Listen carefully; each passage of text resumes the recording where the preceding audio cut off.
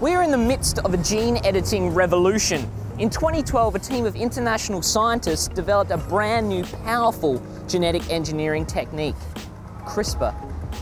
It completely revolutionized gene editing. In fact, it's so powerful that in November 2018, a team of Chinese scientists revealed that they'd created the world's first gene-edited human babies. So CRISPR is a big deal, a huge deal. It's hard to overstate just how world-changing this technology might be. It gives us a chance to play God. But does anyone really understand what CRISPR is? Gene editing? Yeah. What's that? No clue. CRISPR? CRISPR is that a kind of flower or? Nah, not doing it today. Do you know what CRISPR is, sir? CRISPR? What's CRISPR? Not a clue, mate. How do you spell it? CRISPA or something? All right, so CRISPR seems pretty confusing, but lucky for you, I'm going to explain it the only way I know how, with snacks.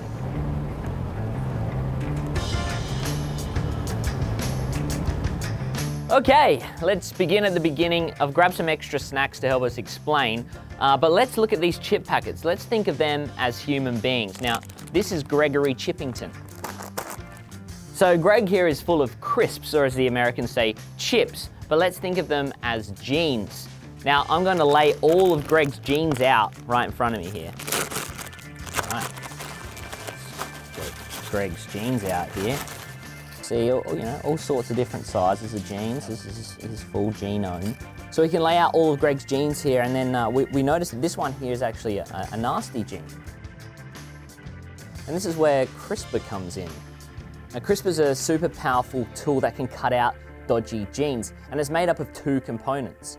A guide RNA, we're using snakes, and the Cas9 enzyme, we're going to use Twix. Now, scientists create a guide RNA based on the gene they want to find. In this case, we're using a red snake to seek out our dodgy chip. This tells the Cas9 enzyme, our Twix, where it needs to cut the gene. Once the gene is cut, the body tries to repair the cut, but sometimes that introduces weird errors, and that might mean the gene stops working altogether. This is the method Chinese scientist Hua Jiankui used to genetically edit 2 human babies, which were born in late 2018. And it doesn't stop with simply removing a gene. Scientists can formulate any guide RNA that they like, cutting Greg's genes as they choose. With our crisps, that might mean they use this snake, which directs a cut right here. When the CRISPR-Cas9 complex moves in, it brings with it a new gene. But in just 5 short years, CRISPR has gone from a pioneering idea to a scientific reality. And the field is moving at such a cracking pace that the future of gene editing tech and crisps is truly bright. And that is an idea worth snacking on. I'm Jackson Ryan, and you're watching me eat crisps on CNET.com. Oh, the snake.